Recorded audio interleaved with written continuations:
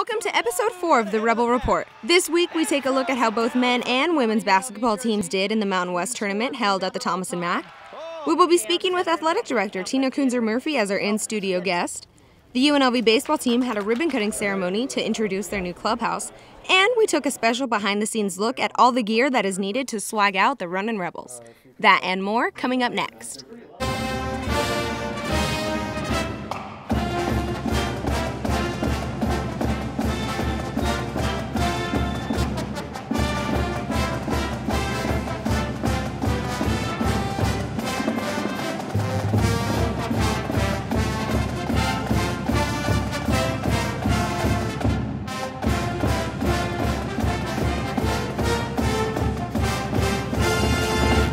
Hi there, and welcome to another installment of the Rebel Report. I'm Cassie Soto. And I'm John Castanino. March Madness has taken over the Strip and the city. Last week, 4 conference tournaments played right here in town, including, of course, the Mountain West tournament at the Thomas & Mack Center.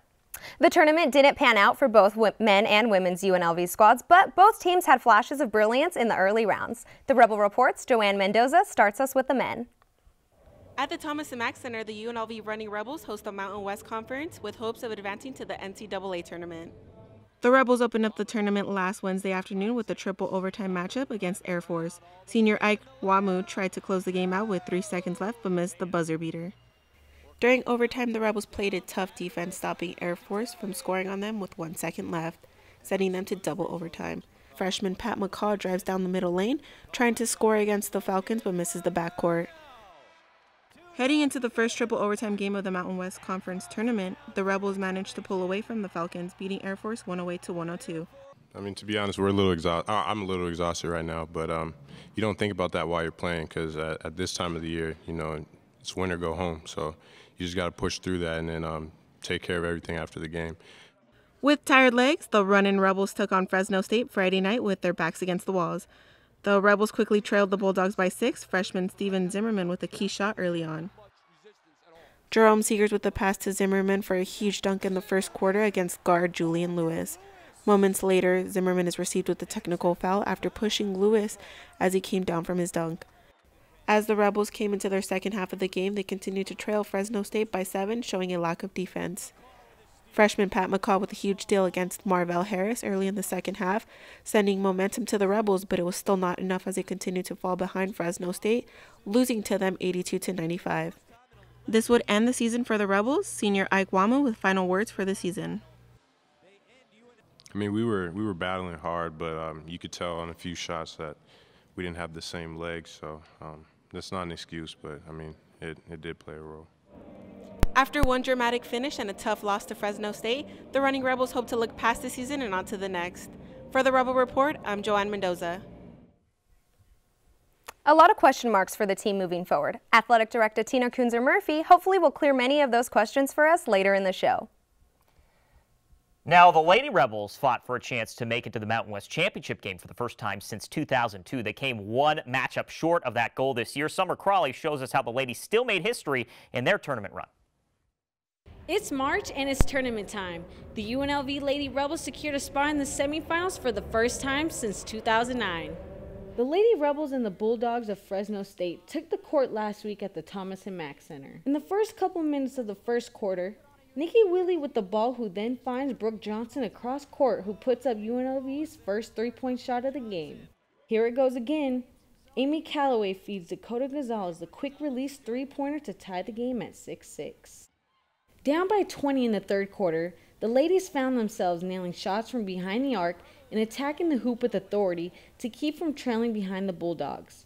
UNLV continued to stay in the game with back-to-back 3-pointers and strong putbacks. This soon led the young squad to build up its momentum run. When it came to the last quarter, the Lady Rebels rallied up to cut the lead to single digits with critical points being scored. The Rebels attacked Fresno State to the paint and started to dominate inside and out in the final remaining seconds of the game. Wheatley uses her strength and hops to draw the and-one play to make it a 4-point game. Dakota secures the steal, and Dylan Gonzalez is there for the putback to make it 62-60 with 27 seconds left. Fresno State came out as victors, who went on to beat number 1 Colorado State in the championship game. We had a lot of fight. We were down by 20, brought it back to a one-possession game, and like I said, I'm just very, very proud of this basketball team. Definitely exciting knowing that we were able to kind of really come together at the end of this season and pull it out. And honestly, it's tough because a lot of that had to do with our seniors, and so losing them is going to be a big loss for us. But at the end of the day, we know we have young guys that are willing to step up and basically fill those roles, and so we're excited about our future. The ladies fell short in the semifinals with a tough battle against Fresno State. With the young team, the Rebels look forward to its upcoming seasons. For the Rebel Report, I'm Summer Crawley. UNLV finishing this season with an 18-14 record, but we have to make sure that we look for this team. They've got a young core, and they should do very well next year in the Mountain West Conference. I'm sure many Rebel fans have been curious to know what kind of shoes the players wear. Yeah, what kind and how many pairs? That's really the other question I want to know. Too many. And we're going to find out right now. Before the end of the basketball season, the Rebel Report's Luis Negrete met up with some members of the UNLV equipment staff to tell us about what kind of shoe fanatics they deal with on the Runnin Rebels. Have you ever wondered how the UNLV's men's basketball closet looks like, or what it takes to prepare all their gear on game day? Thanks to the help of Rocky and Aaron, we're able to bring you a quick look into the behind the scenes. Every year, the UNLV men's basketball roster is filled with sneakerheads, including Patrick McCall. So this is Patrick McCall's locker. Obviously, you can tell he's got quite a few pair of shoes here. Some of his are actually obviously over in the locker room for the game tonight, but you can see he's got some Kevin Durant, some Jordans, some Nike team shoes, whatever he's going to wear that game. Patrick's one of those guys who changes shoes a lot. He's not very consistent game to game or even halftime to halftime. Once he just wants to wear something that's very comfortable on his feet. That's his goal every day, and sometimes that shoe varies. So he's one of our most unpredictable guys as far as what he's going to wear. We also got a preview to his game day closet. McCall has anywhere between Kobe's to Jordans and sometimes some Nike exclusives, some pennies. These are Scottie Pippens, actually. Another player with an interesting collection of game shoes is Ike Wamu. This is Ike's basketball locker at the Mendenhall Center. This is where he stores all his stuff. Ike does a very good job, keeps his locker nice and neat. So as you can tell, he's got quite a few pair of shoes. Some of them are his, some of them are provided by the team.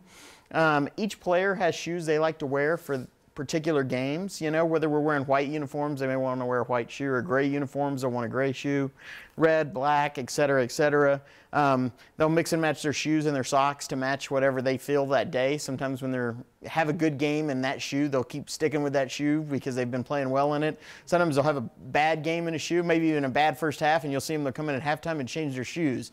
I didn't make any shots this half, so I'm going to go grab another pair of shoes. So obviously Ike's got a lot of shoes, Nike shoes. He prefers to wear the Nike regular shoes for practice, and then he wears all his Jordans and everything like that for game day. He's kind of a Jordan guy. As you can tell, he's got pretty much every Jordan there is, it seems like. Ike also owns a pair of the arguably most hyped Jordan shoe of the year so far. People say the 10s and 11s are probably one of the most comfortable shoes to play in of Jordans. So that's what he goes with, are the 10s. He has another pair of 10s too, but he prefers the OVOs a lot. Also, UNLV has a large variety of Nike ID customized shoes. We let them order a couple pair of IDs. They get to go on the ID designer themselves and design their shoe, design it the way it is, put their number on it, put their initials on it, whatever they might want that's unique to them or unique to the shoes that they want to wear. The big shoe this year, the Kyrie, was the big ID shoe everyone liked. So it kind of moves in trends. What's cool, you know, last year LeBron was the big ID shoe everyone likes. Despite having a variety of Nike ID shoes, signature shoes are still the most popular. All the signature shoes Nike does, which is the Jordans, the Kevin Durants, the Kyries, all those type of shoes are always popular among the guys because that's what the best players in the world are wearing at that given time. So there's a little variable in there, you know, and then throughout the year we'll get limited release shoes that we can get. Throughout the many years that Rocky has worked with the team, there's one story that stands out. You get players, for instance, Louis Amundsen was here. His shoes would get really heavy with sweat and water during the game, so he would change shoes after pregame and at halftime of every game. So he would literally have 3 pair of the exact same shoe for that game, and he would plan on changing shoes so that they would be lighter the whole game, so he wasn't carrying around all that weight and sweat and water in his shoes. The Rebels have been talked about having one of the best shoe collections around the NCAA by websites such as NiceKicks.com. From the Rebel Report, I'm Luis Negrete. Quite the collection of shoes these players have. Is that called swag? Swagged out. I'll tell you what, another team on campus has some swag that they're showing off as well. Let's go to Barbara Farkas now to tell us about the brand new piece of equipment for the baseball program. Thanks, John. A state-of-the-art baseball clubhouse can be a game changer into becoming a powerhouse program on the national level. UNLV Baseball's newest addition on campus hopes to do just that. A dedication and ribbon-cutting ceremony took place to unveil the new $2.75 million Anthony and Lindy Marnell Baseball Clubhouse on the campus of UNLV, Monday, March 7th. The two-story, 10,000-square-foot clubhouse is located directly down first baseline inside Earl E. Wilson Stadium on campus. The first floor features coaches' offices, a players' lounge, study stations for the players, as well as training and equipment rooms next to each other, leading down a hallway to bathrooms and an elevator. Head coach Stan Stolte expects the clubhouse to help with recruiting in the future by having a state-of-the-art facility. No, it's going to help our recruiting, and the local kids that are good enough to play here. I think this will be more appealing for them to stay here, and we just think we'll get a better kid and be able to develop them better with this great building. The top floor will feature 2 indoor batting cages with a conditioning and weight room scheduled for installment in the coming months, as well as a patio that overlooks the stadium and the Las Vegas Strip. President Len Jessup envisions that the clubhouse will elevate the program and the university in the coming years. This now puts our baseball program among the top tier programs in the country, so it helps the program in particular to be a top tier program. But also the improvements on the athletic side of the house, in addition to what we're doing on the academic side of the house, enables the whole university to rise up another level. It's very exciting. Well, we're just so excited. The kids actually moved in a couple weeks ago, but we haven't moved in yet, and they're just so excited to come to practice and play every day, and it's really making us move forward and a chance to get to where we want to go. Although the clubhouse isn't open to the public, I can say firsthand that it will pay dividends in the future and postseason hopes of Rebel baseball. Back to Cassie at the desk. Thanks, Barbara. UNLV football continues its string of spring practices this week. Back on Saturday, the Rebels getting to do what every player looks forward to, putting on full pads for the first time. Our very own Victoria Bass was there. Let's kick off this new season of UNLV athletics with some spring football.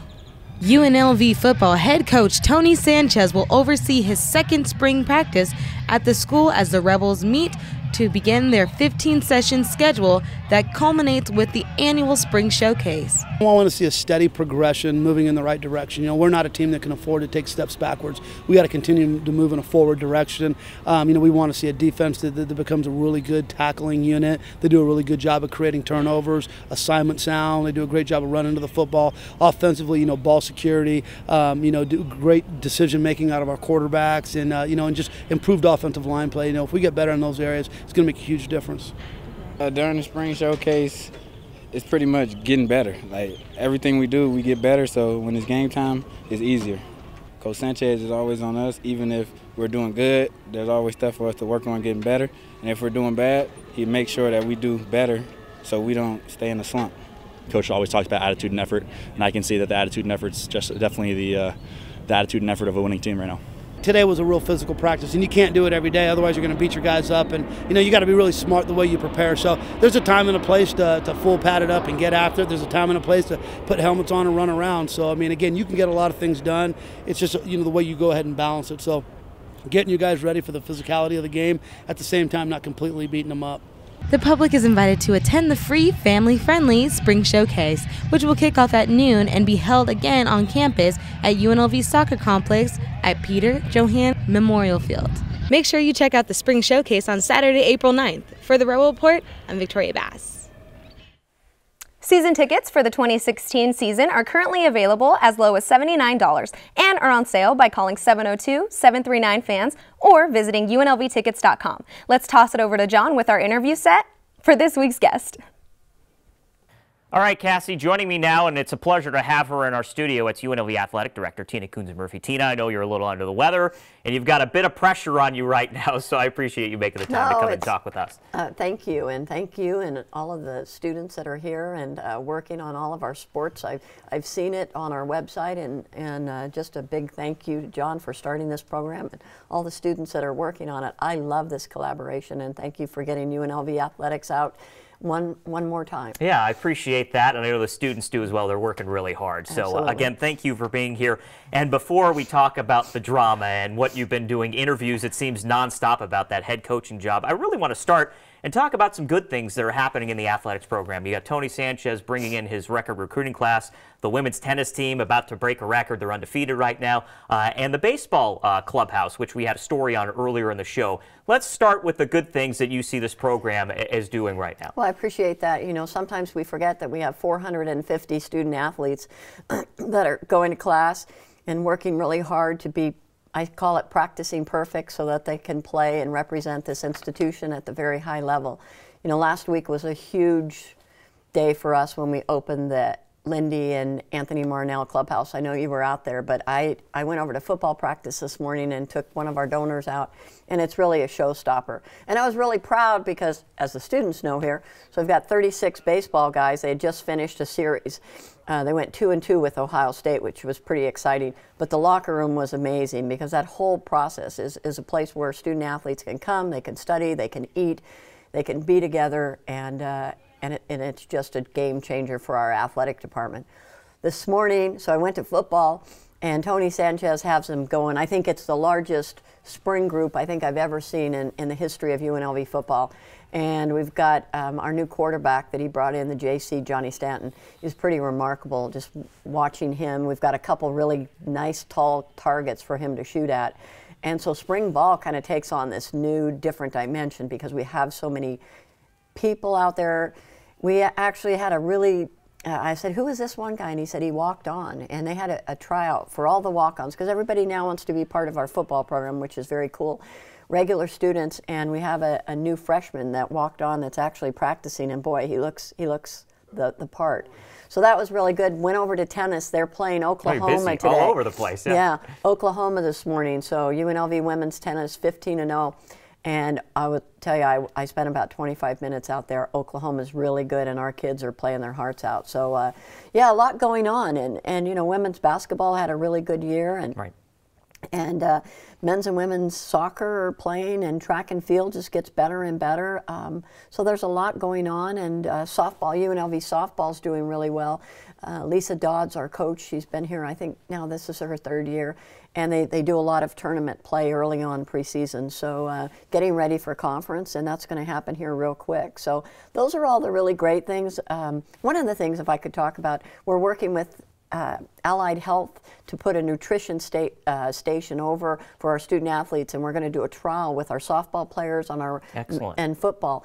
And the people from Allied Health are helping cooking, and then they're going to be testing our athletes to see how you eat and how that transcends into better performance. Sounds like a story that our students should be doing. I think it's going to be a great story as we kind of move forward, but that's something that we're working on right now. And, you know, instead of the kids grabbing an apple or a banana, because the NCAA has allowed us to do that, now we've got, we've got crock pots and waffle makers, but we're going to build a kitchen with Allied Health and then have this pilot program for certain student athletes. Cool, and we look forward to bringing that story hopefully to us soon. But you know, all eyes are focused on what's happening with obviously the men's basketball program. Just give us a snapshot of where we're at right now. I know you want to hire a coach ASAP, obviously. Well, you know, again, people question why we did that early on, and you know, there were a lot of reasons why we did it, and I completely understand why people make the change at the end of the year, but it's very frantic right now. And this whole year, after we made the change, was able, with Todd Simon, Stacy Ogman, and Ryan Miller, to kind of understand how our program has been operating. As an athletic director, it's my job to know that, but you hire coaches to do their jobs. And so it's been a real eye-opener on some of the things that we really need to work on and some of the things that we're looking for. Len and I have spent way too much time. I'm sure he has a ton of things that he's doing on campus with the medical school and the hospitality center that's open and just all of the academic stuff. So I really have been very fortunate to have him by my side during this whole thing, and it's been very good. We're going to hire a coach, and you know, we've got some great candidates. I've been consistent that I'm not going to talk about who those candidates are, but the names keep rolling out in the paper, so it's kind of, you know, that's how it is because people are so passionate about UNLV basketball. We want a coach that can win. We want a coach that can win the right way. We want a coach that can arguably understand their role in higher education on this campus. And I think we're going to find that person. How it looks in a week now or on Monday or Friday, I don't know. We don't have somebody today, but there's a lot of moving parts on it, and obviously all of this is upon the approval of the Board of Regents. Mm-hmm. So we don't, obviously you're not going to give us names right now, but tell us who these candidates are. I know obviously we have some assistants on staff. I don't know if they've interviewed at this point. A lot of reports said that they have. But are they current head coaches? Are they NBA guys? Are they assistant coaches? Tell us who we're looking at to fill this position. Yes. I like it. See, this will teach the students, yes. Right? See, sometimes you just get one-word answers. They're all looking at me right and now. I never do. That's probably my problem. Our PR guys tell me I talk too much. But, you know, John, we like that, of course. I know. We've gone back a long ways. But, no, you're right. I've talked with NBA head coaches. I've talked with head coaches at Division I institution, at Power 5 conference institutions that are currently working and that have just stepped away from their positions. And I've talked with head coaches that are in mid-major conferences similar to the Mountain West. And then we have an assistant head coaches, associate head coaches pool that have also been head coaches too, but are now currently in those roles. Talked with commissioners, talked with GMs, talked with agents, talked with presidents, talked with athletic directors, talked with coaches that I have in the basketball field that are very well known, that have been very helpful in kind of guiding, you know, what works. Coaches that have been here at UNLV, and I'll throw a couple names out. Jay Wright, who's, you know, at Villanova, who loves Las Vegas and has just been a tremendous help to me. I knew him when he was here, and kind of giving some guidance, and I really appreciate that. Lon Kruger, who takes time almost every other day to check in on us, and we're family friends, but you know, people that have been at UNLV that loves this program, that wants to see us do well in this search, and it's such a big search. So those are all of the folks that we've talked with, and now as we kind of whittle it down, you know, and try to figure out who's the best fit, and also financially, you know, I would tell you that it's a tremendous commitment talking with some of these people. So we're trying to work out those things, and so it's trying to make sure that it all pieces together. And the beautiful thing about this program is that there's so much passion, not only from our fans, but from people on the outside that believe this program should be a contender for the Mountain West year in and year out and going to the NCAAs. And I think that's what we all want, and that's what we all expect. And I don't think there's anything the matter with that. Those are our expectations. Absolutely, absolutely. And obviously that was a point that I wanted you to make. How long is the list right now? Are there more candidates being added, or do you have your list and you're just trying to pick out one? You know, I've had, so late in the game, we've had a couple of coaches that have called in. I just did a 20-minute visit over at the tennis courts, walked into a room and talked with somebody. And a couple changes have been made, Division I. So, you know, there's some really good coaches out there. So I want to make sure that I talk with everybody. And each time we talk about it, you know, we're moving down the road. But again, you don't want to miss an opportunity to talk to somebody that may just step out and shine and be that person. You know, we've been moving steadily along, narrowing the list. The list was pretty big, and now it's smaller. And, you know, we've got people playing in the NCAA and the NIT, and so we'll have to wait a little bit. And we have, you know, assistants that have shown a lot of interest in our job, too. So So we're going to wait and see. And now it's the waiting game, yeah. So I know that the tournament's here now, so maybe things quiet down a little bit as far as what you can say publicly. But right. I also want to say, you know, we've got 3 assistant coaches that took over this job at a very difficult time. If we hadn't had those injuries, if we hadn't started with Ben Carter and then Zimmerman and then Dwayne, and then Jerome actually hurt his foot, and then the horrible news on Derek Jones Jr. with the APR stuff, you know, those 3 really pulled it together and did a remarkable job. And I'd be remiss if I didn't thank Stacey Ogman, Ryan Miller, and Todd Simon for leading this crew. I met last week when our season was over and talked to the student athletes about, you know, the season's over, but the year isn't. So let's finish strong, finish school, do it the right way. And they've just been remarkable. Thanks, Tina. Thank you, Best of luck with the hire, and hopefully everything comes to fruition and I'll we get be the greatest back coach. with Yeah, our exactly. coach. We'd love to have you and Coach. Absolutely. Appreciate it. Thanks, All right. John. Let's move on now. We'll keep the show rolling. We're going to learn how to throw a curveball by the end of the show. But first, let's find out the Outstanding Rebel of the Week. Cassie? Last month, we introduced you to Janine Petmecki, the Rebel softball first baseman that won Outstanding Rebel of the Week award. Today, we go back to Eller Media Stadium, where another softball player was given the honor. Leonardo Schauer introducing us. For the second time in 1 month, a UNLV softball player has been named Outstanding Player of the Week. This week, the honor goes to Alisa Battistini, a freshman utility player who pitched an outstanding game in last week's UNLV Classic game.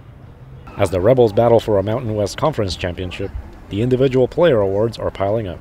While happy to be recognized with the Outstanding Rebel of the Week award, Battistini insists her accomplishments are due to a team effort. I was really proud of myself, but I'm just really thankful that I have a team like I do, because softball is not an individual sport, it's a team sport, and so I wouldn't get recognized for anything without them. Battistini earned a 2-0 record in 1 start and 3 relief appearances, allowing 0 earned runs in 14.2 innings. Her performance also earned her the Mountain West Pitcher of the Week honor, but in spite of all the accolades, she's got her sights set on the games set to come. It's a good taste to be recognized, and it's really cool to have somebody recognize your hard work and your performance, but at the same time it's short-lived and you have another week to prepare for, so you have to move on from the past week and get working on the next competitions. Head coach Lisa Dodd praised the hard work her team is displaying on the field and says Battistini has been a key contributor throughout the season. I think Allie has potential to be anything she wants to be. She has great talent, she has great mentality, very tough mentally, you know, never quits, never gives in, always trying to learn, student of the game, always trying to make improvements and work on things, asking a lot of questions. Her potential is endless, and you know, she keeps playing the way she's playing. I think she's going to have great success over her career. And Allie is great at all, and has really done well for us in the pitching defense area. And you know, when she gets at bats, she makes things happen as well. So I think she's doing a great job, and the utility always helps. Following her stellar outing, Battistini got a start and a relief appearance in the Rebel Classic Series last weekend, picking up a win against DePaul. For the Rebel Report, Leonardo Schauer. The Rebels had a great weekend, going 4-0 behind an onslaught of offense led by shortstop Gary Blando. The team's record now at 14-10. This weekend they head to California to play in the Easton Tournament. Follow the action live at UNLVRebels.com. As Tina Kunzer-Murphy talked about earlier in the show, UNLV Baseball hosting Ohio State in a 4-game series this past weekend. The Rebels ended up with a split against the Buckeyes, 2 wins, 2 losses. Unfortunately, we were there to cover one of the losses. Nakai Berry breaks it down for us. The Rebels, coming into the game with 1 win under their belt against the Ohio State Buckeyes, are fiercely defeated Saturday afternoon 20-3. The Buckeyes put 2 runs at the scoreboard quickly in the first inning. In response, the Rebels hit a pair of singles for 1 run. But things get out of hand for the Rebels in the 3rd inning when the Buckeyes score 5 times, loading the bases, then getting a pair of doubles. Kyle Isbell makes his way to home for the Rebels' 2nd run of the game. OSU continues to load up the scoreboard with 6 runs in the 4th, followed by single tallies in the 5th and 6th, and 4 in the 7th, while UNLV stares back with 2 sets of eyes, 0-0, 0-0. The Rebels score for the 3rd and final time in the 8th. You start using guys that you wouldn't normally use, and they didn't come in and do a very good job, and that's how games get away from you. They started off swinging pretty early, so we kind of got on our heels on defense. Then we didn't help our pitchers out by making some errors on defense, and offensively we didn't have enough good at-bats. So that's the bottom line. Despite that outcome, the Rebels have now won 5 of its last 7 games. UNLV sitting on the season at 7-8. The team will head to Fresno this weekend for a 3-game slate against Fresno State. This week, Rebel Report's Justin Guzman had a chance to catch up with one of the pitchers from the Rebel baseball team. Oh boy, I can't wait for this story. UNLV baseball in full swing, as we've alluded to. So with that in mind, here is this week's edition of Show Me Your Skills. Hey Rebel fans, I'm here with Blaze Bohall of the UNLV baseball team, and he's going to show us how to throw a curveball. In this week's installment of Show Me Your Skills, Rebel starting pitcher Blaze Bohall tells us why he likes his curveballs dirty. The dirtier curveball you have, the harder it is to hit. The dirtier the curveball. Yeah. I like that. The dirtier the curveball. So can you show us how to throw a dirty curveball today? I can try, yeah. Yeah? Okay, cool. And everyone's got a different grip, but this is mine. I hold it with the horseshoe. Okay. And then I really just try to focus on snapping that curveball off. I keep my middle finger right on the laces, so it generates a little more power with that spin. The main thing that I try to focus on when I'm throwing my curveball is really getting out in front with it. Otherwise, sometimes I'll have my arm kind of back, and that's when the curveball will float, sometimes going at the guy's chest, and that's not where I want it. I want it closer in the dirt. Look at the break on that pitch. That dirty girl needs a bath. He made it look so easy, I thought I'd give it a try. Now, when I'm throwing it, is there something I'm doing with my wrist, elbow? You almost want to focus on like snapping that curveball, almost like you're snapping your fingers. Oh, okay. Just getting out there and getting that snap off to it. Yep. Nothing with, so regular throw, but at the end, it's just like a fastball up until the end. Okay. Just turn and snap your fingers. All right. Oh, dang it. Hey, that ain't bad. That ain't bad. I want to say thank you to Blaze Bohall for showing us how to throw a curve. Thank you. How do you think I did? You did good. You did very good. That's great. That's what I wanted to hear. A little more practice and you'll be on the mound here soon. All right. Well, maybe, like you said, you heard Blaze. Maybe I'll be here. Couple, some practice, and you never know. All right. So for the Rebel Report, I'm Justin Guzman. This is Blaze. Tune in next time. It's a good thing that Justin is a journalism major because he obviously cannot hack it as a pitcher, and I think Blaze was just being nice to you, just so you know. That is it. We're done with show number 4. What a great way to end it. And I'm looking forward to spring break next week, definitely. Yeah, I know. So the students get the week off, so no show next week. I'll be here on staff, though. I'll be working in case anybody wants an update on what's going on with UNLV. But that time off gives you a chance to catch up on our previous shows on our YouTube channel, Rebel Report UNLV. Also, tweet us if you have any sports stories for us at Rebel Report UNLV, and follow us on Instagram at Rebel Report _UNLV. We'll see you in 2 weeks.